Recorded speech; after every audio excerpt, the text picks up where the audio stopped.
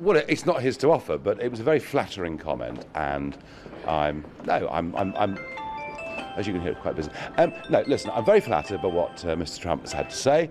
It's interesting, isn't it? He's from the world of business, and in business, people work on trust, not a commodity that you see much of in politics. Are you going to be the third man between Theresa May on the one hand and Donald Trump on the other? This is entirely up to the British government. I mean, if they assess that I could be of some value, and that perhaps I can build some bridges between Mr. Trump and indeed members of his team who I know well, if they think that's in the national interest, then I can do something constructive. But the ball is in their court, and not in mine. Return, what would you want? Oh, I never asked for very much. Knighthood? No. I just want to be helpful. We've voted for Brexit. America's voted for Trump.